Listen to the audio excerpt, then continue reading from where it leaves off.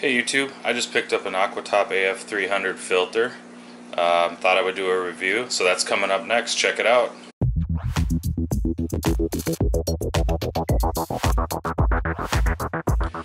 Alright YouTube, this is Brian again, coming at you today with a product unboxing and review. Today I've got in front of me here the Aquatop AF300 canister filter. You're looking at the box right now. It says that it's rated for or suitable for an aquarium up to 90 gallons. It's rated at 317 gallons per hour. That's the flow rate.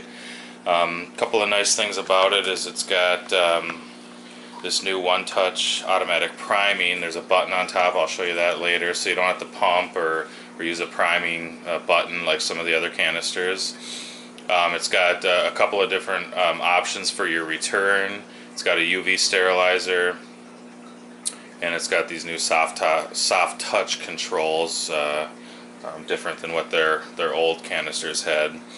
And it comes with filter too, or filter media too, so that's cool. But I thought I would check it out. I got this for free. I won it in a raffle actually at the Minnesota Aquarium Society fish show last weekend. And so I thought I'd give it a try. I'm using one Aquatop already, the old version, and it works great.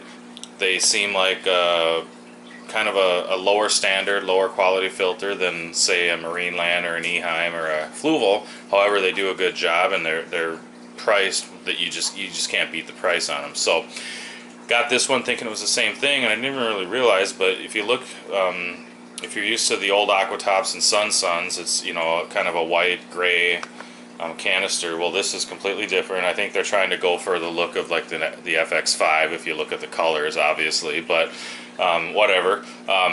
As I started out taking a look at everything, I thought this is probably worth a review because it looks like they've really improved their product, and so I thought I would just go ahead and kind of unbox it, show you guys what all you get, set it up, and then kind of let you know how I feel it's working on the tank. So if you want to hang on for a second, I'll go ahead and show you what comes in the box. Okay, so I pulled the canister and the parts box out of the main box just so I don't have to bore you guys with all that. So kind of show you a few of the things that kind of stuck out to me right away here. The first thing is the canister itself. The soft touch buttons on the top here for your vacuum power, and I believe that's also the prime, and then the UV power right here.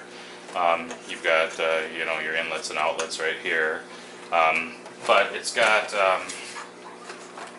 four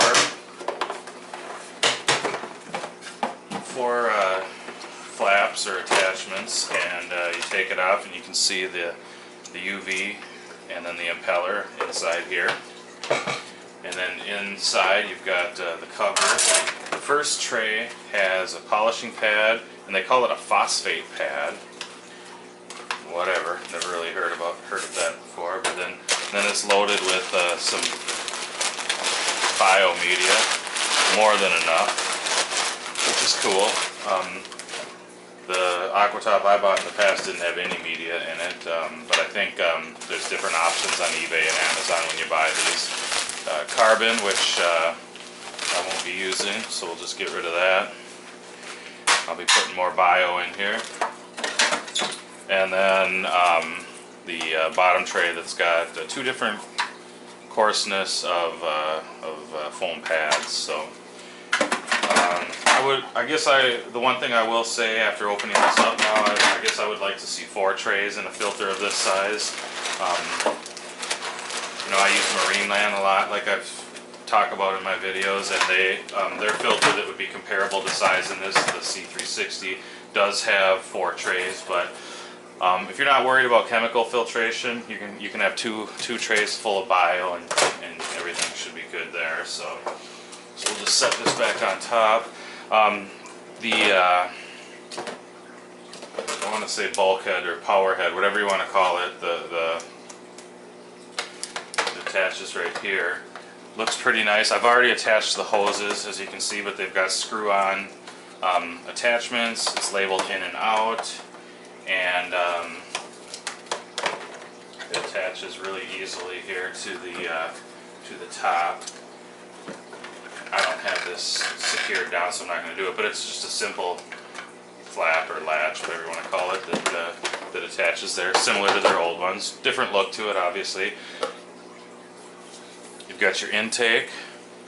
I put it together already. It comes in parts. This tube's a separate part. The strainer is 2 parts, and then the U piece on the top that screws to the hose is a separate part. Cool thing about it that I like, that I didn't even realize until I opened it up, is you've got some options. Here's your outlet nozzle. Comes like this, and so this is the first thing, and it took me a little bit. The instructions, I will say, aren't very good, like you would expect if you've bought Aquatop or Sun before. They're a little better than in the past, but not quite. They don't quite tell you everything, but what this is pretty sweet. It gives you options. You can go spray bar or a standard type of return, and you've got the double return, so you can maneuver it around, position it, and that. But the other option that's sweet, you can hook these up. If you're into spray bars, some people like those better. And then you've got, not only do you have a spray bar, but you've got a spray bar that goes, put it in the back corner of your tank and goes along the side and along the back. So that's pretty sweet. Hopefully this is coming up in the video, but got your little caps that cap it off at the end. So I thought that was a cool option. I'm going to be going with the standard type return, but I like that there was an option there to do something different.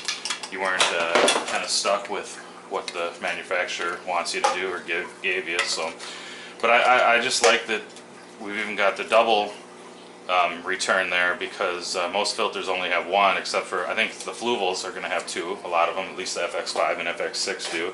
So I like that. You can get some water flowing in different directions, so that's pretty sweet. Other than that, you just got some suction cups and a couple other spare parts, so that's about it. But that's basically it for what comes with the unit.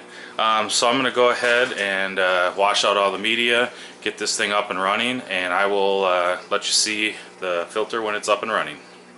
One other thing too, before I show you the filter in action, as I was starting to take apart the media trays and clean things out, I realized something that was pretty cool that you don't see with every type of filter, is the ceramic media. It's actually in a media bag.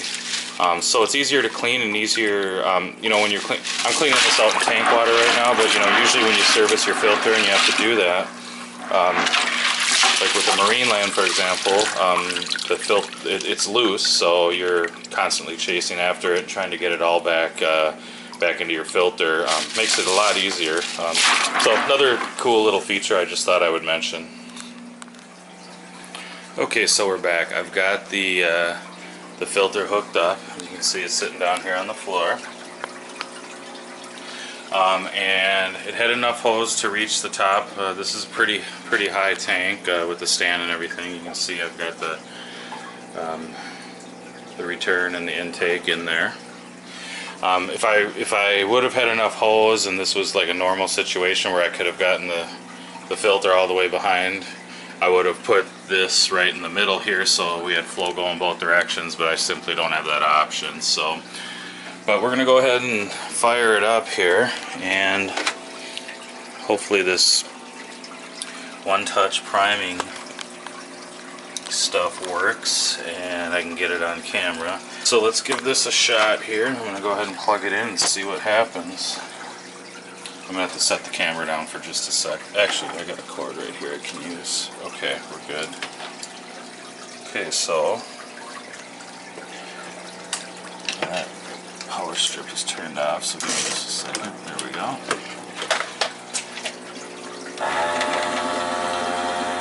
So let's go through the self-priming.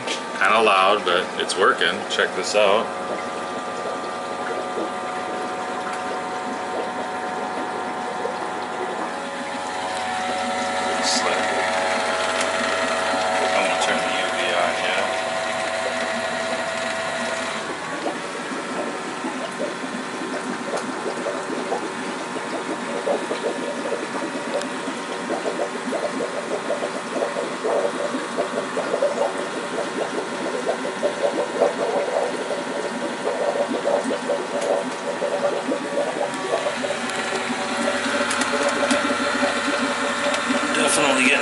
so it's taking in water.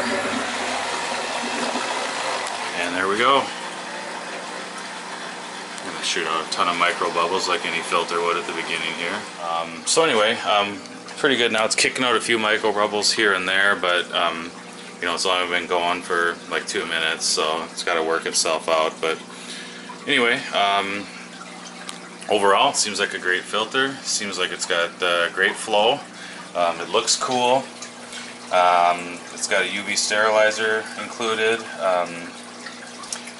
They call it UV clarification, so what that probably tells me is that it's not powerful enough to really work on a tank that the size of what the filter is rated for, but I'll look at the directions a little bit more and read up on that. But anyway, here's the owner manual too, by the way. So they've got 4 different ones here: the AF250, 200, 300, and 400. This is the 300 that I got. So no idea on what the pricing is. This is, I guess they're calling it their Elite Series. But check them out. So far so good. I highly recommend it. And yeah, that's all I got for now, guys. I hope you enjoyed this review. Hope it's helpful. Ask me any questions if you'd like. Comment down below. Let me know what your luck is with these if you've used them, what your thoughts are, and you know, feel free to share this video too, to get the word out there to other people. Also, real quick, as always, please check out Aquatic Support Systems on Facebook. Check out the new Facebook group, Aquatic Support Community, and check out all the members of Team Aquatic Support on YouTube. Their links will be below. You got Mike Mann, Conway Stevens, Jeff Heiser, Sean Armentrout, Courtney Ray Black, and myself. So do us all a favor and sub up to our channels. We greatly appreciate it. We do our best to put out good videos for you. And other than that, thanks for watching, and we'll get you another video soon.